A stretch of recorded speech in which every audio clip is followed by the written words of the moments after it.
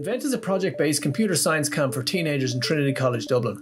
The week-long experience is facilitated by Trinity Walton Club in partnership with Bridge 21. On the camp, teens explore and experience computer science and information technology. The week culminates in students pitching their IT innovations to a panel of experts. Our project is called Golondacon, and the idea is that the streets in Dublin are very dirty, and our projects help this by these automated Roombas go around and clean the streets. My group is making glasses for the blind so that they can sense objects, how far or close they are. So using drones, quick, easy, simple, fast, everything. So you get your delivery fresh, get it still hot, and then you can enjoy it. You see your code that you've sat and worked on for 2 hours come to life in this, I don't know, small AI or something that you have made, you and your team. Within 2-3 days, we have a product, we have a prototype, we have so much. Every day we go home on the train, we're always talking about how useful this was.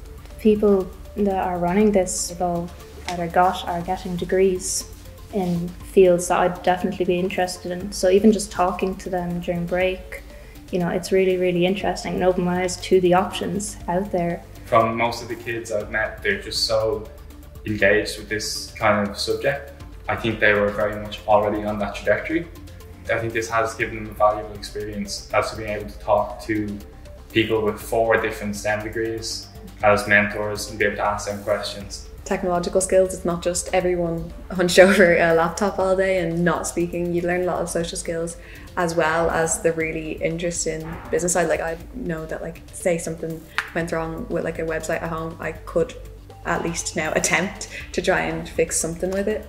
There wouldn't be that many people who would have the same interests where I live, and just coming here every day, it's really, really nice. And now I have, you know, contacts and friends. Like with social media, we can keep in touch and we can, you know, talk about the same things, which wouldn't have happened if I hadn't met these people.